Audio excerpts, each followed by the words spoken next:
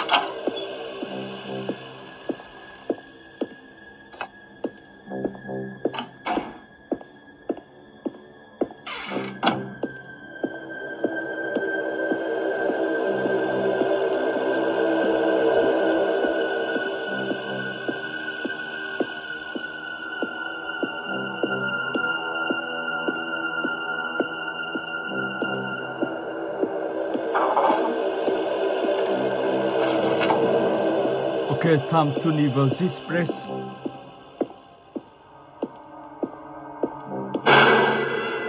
Let's go.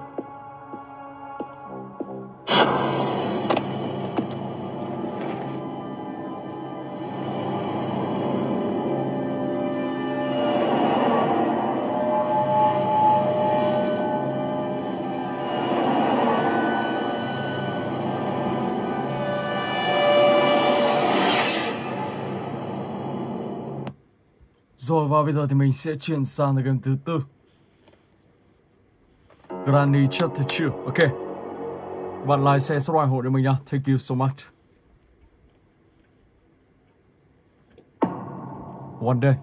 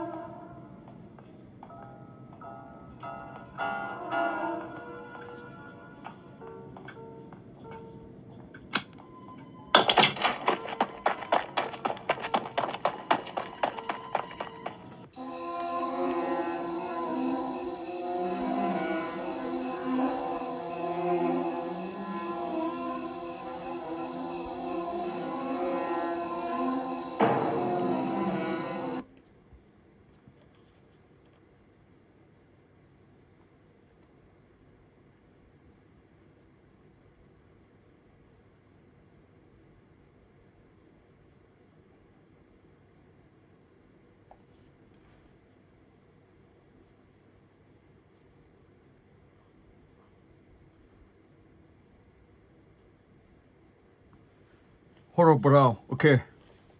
Let's go.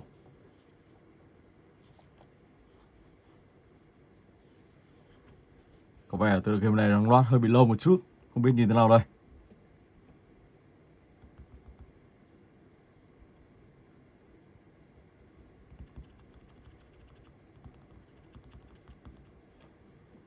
Hình như là không đăng nhập được vào rồi. Rồi ok, vậy thì mình sẽ chuyển sang cái tiếp theo. Let's go.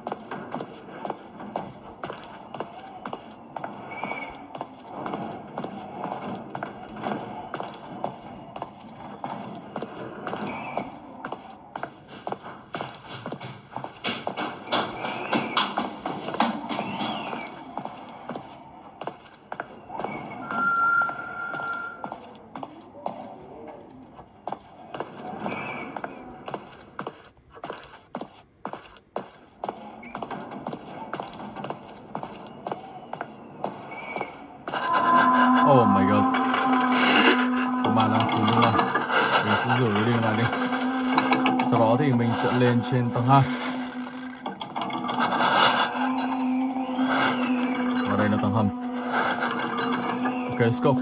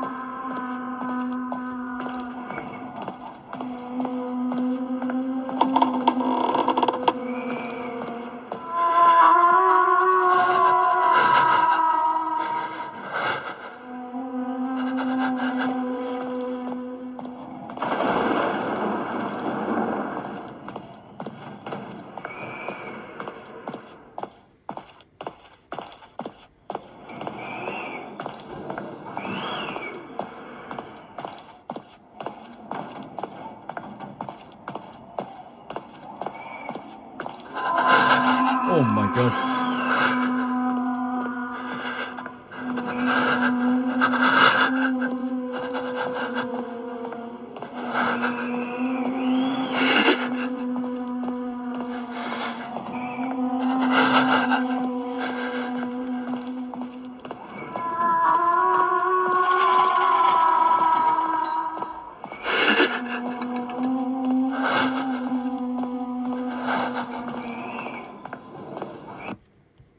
Ok, pha tới cái tiếp theo, Roblox. Let's go.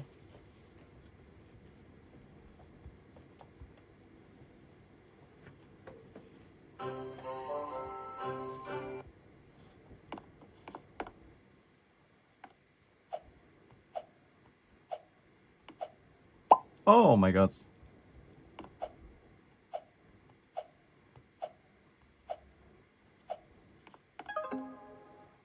này có thể nhảy lên đây rồi. Sau đó thì sẽ đi lên trên. Các bạn sẽ phải cẩn thận, nếu không thì sẽ bị hy sinh ngay. Tiếp tục. Nhảy tiếp. Mình sẽ nhảy luôn. Ok. Cái này thì không khó lắm.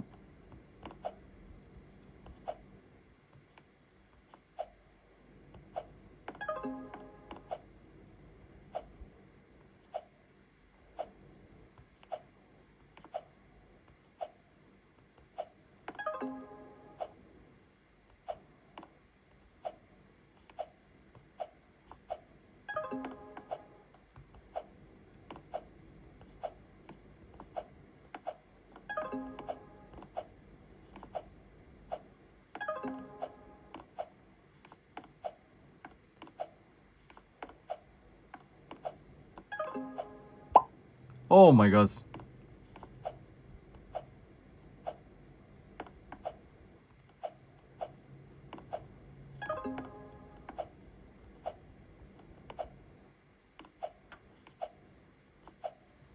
Tiếp tục nào. Let's go.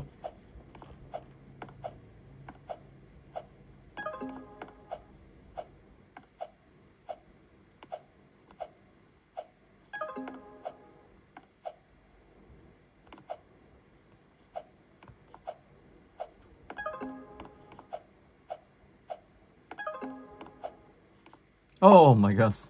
Rồi. Và bây giờ thì mình sẽ chuyển sang cái tiếp theo. It's a cream friend.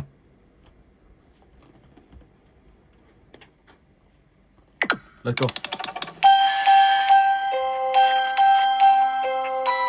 Ice cream. Two leaves.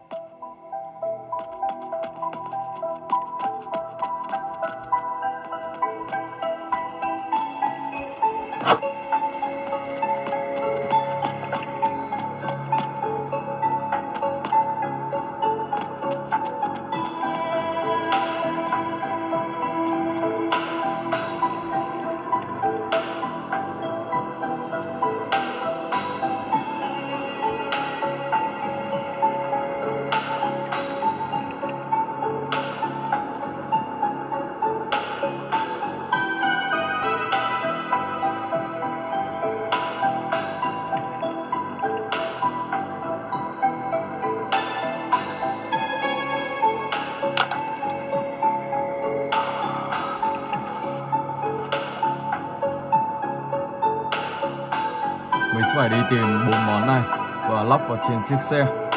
Và xung quanh đây không biết có gì không. Các bạn sẽ phải đi tìm dần. Đây rồi. Bình ga này, bánh xe, chìa khóa và một chiếc hộp.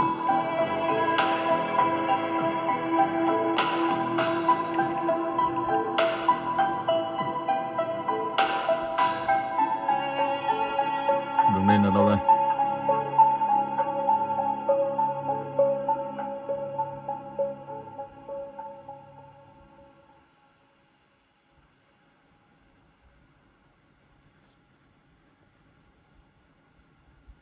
Không biết ice cream đi đâu rồi. Có tiếng chạy, rất nhiều tiếng chạy.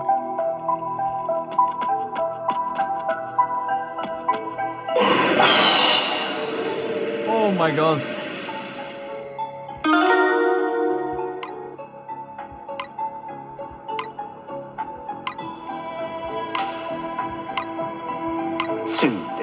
no one left.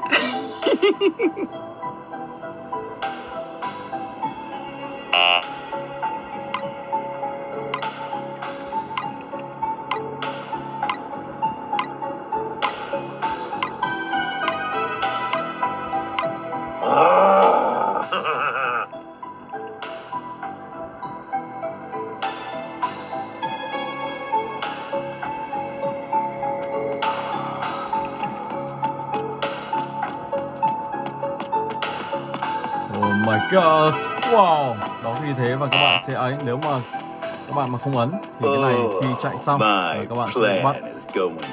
Ok, các bạn sẽ bị bắt ngay.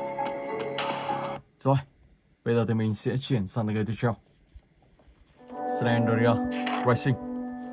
Và trong tựa game này thì các bạn sẽ phải đi tìm tất cả là 8 bức tranh được gắn trong món map bản đồ này. Và khi đủ những bức tranh đó thì các bạn sẽ hoàn thành tựa game này và thoát khỏi sự bám đuổi của Slenderman. Khi đến gần một bức tranh nào đó thì nó sẽ hiện mũi tên và tiếng kêu. Các bạn sẽ đến thật gần. Và khi đó thì các bạn sẽ thu thập những bức tranh này. Bức tranh này ở chỗ nào nhỉ? Có thể ở đây. Ok.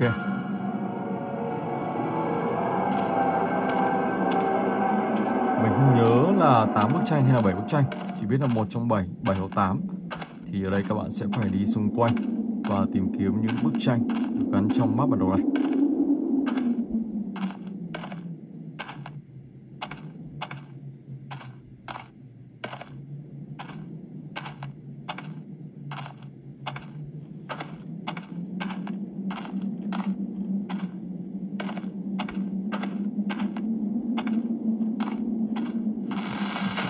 Ông ta đã xuất hiện rồi. Wow. Các bạn có thể đi vào, tránh tình trạng ông ta xuất hiện trước mặt. Thì các bạn phải quay lưng đi thật nhanh.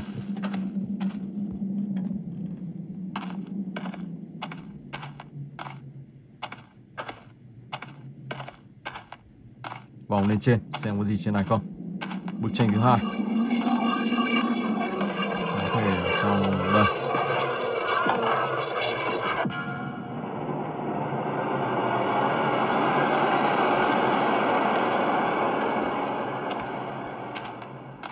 Vòng xuống dưới nào.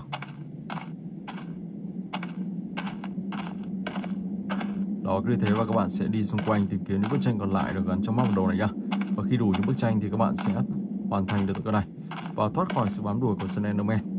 Nếu bình thường, nếu như ngoài đời mà như thế này thật thì mình không bao giờ dám đi, bởi vì khá là kinh dị. Và đây là một nơi sương mù dày đặc, không có bóng người nào, cho nên nếu mà các bạn mà trong hoàn cảnh này thì chỉ có cách là tìm một cái điện thoại và gọi điện nhờ người thân.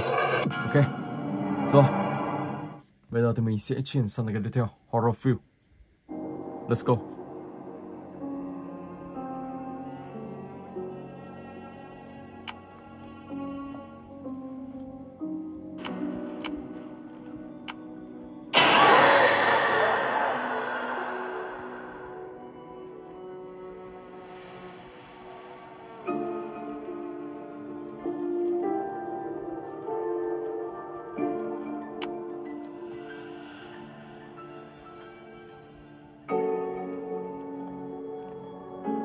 Tựa game này thời gian đầu thì khá là nhiều người chơi. Các bạn ấn phát là có rất nhiều người vào cùng luôn.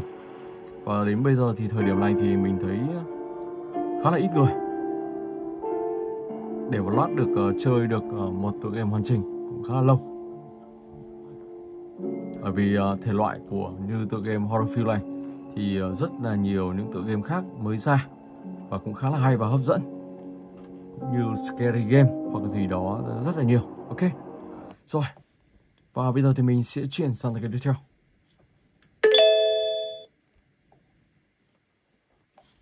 Ok, let's go.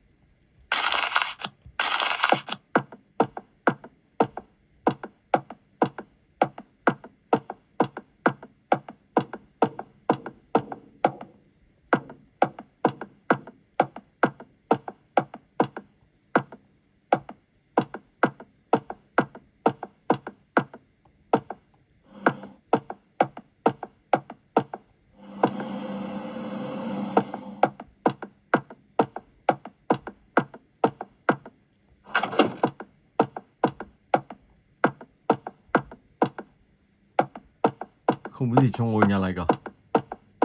Và hiện tại thì mình chưa thấy điều gì bất thường.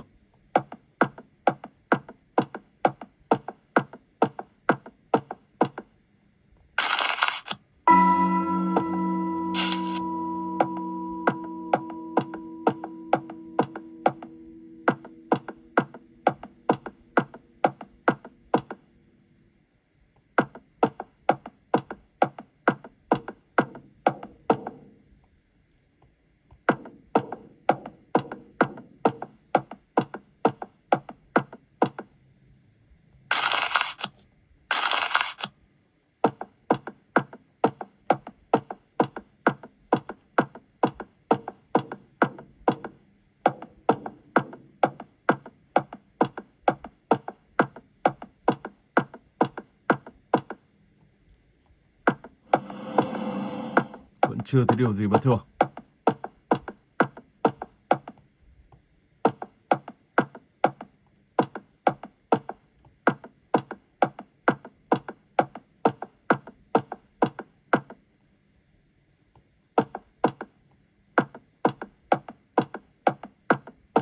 Không có điều gì bất thường đâu các bạn. Đó, như thế và các bạn sẽ... Đây, ở đây là giật rồi. Tìm tiếp để cho máy giật. Ồ.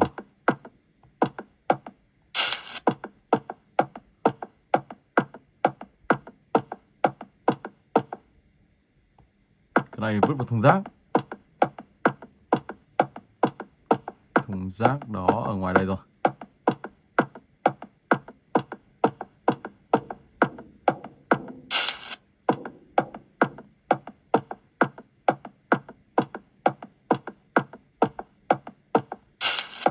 Cái này máy giặt. Máy giặt đâu nhỉ?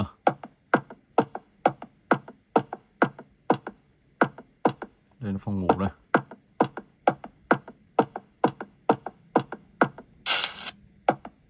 Tiếp tục thùng rác, các bạn lại vứt vào túi rác. Túi rác đây rồi.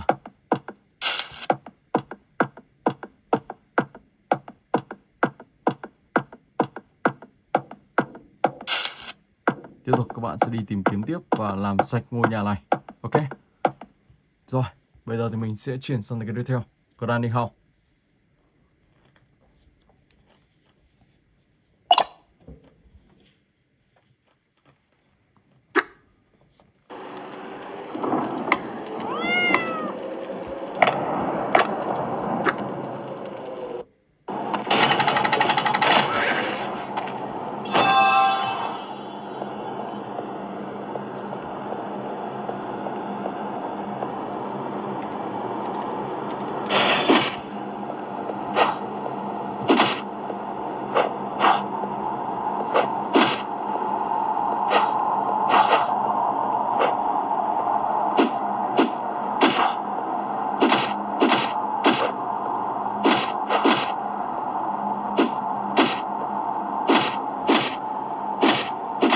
Các bạn vừa chặn vừa ném, khi đó thì các bạn sẽ không bị thương.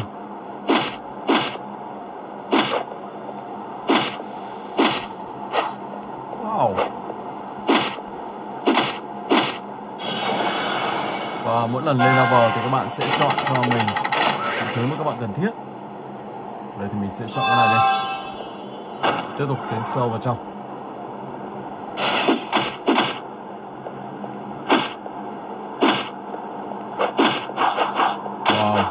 Dính tí đâu, không sao.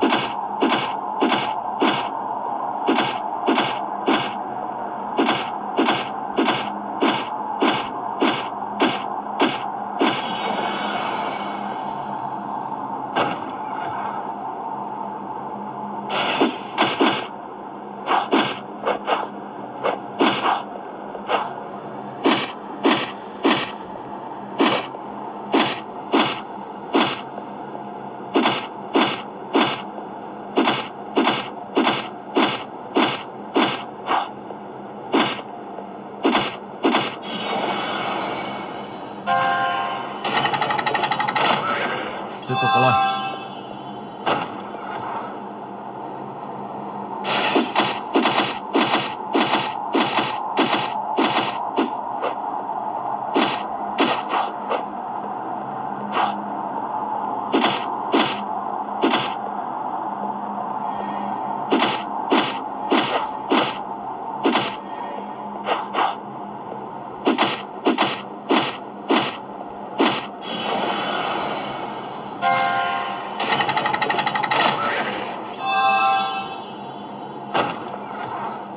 tăng lượng sát thương. Oh my god. Mất 100 máu cơ.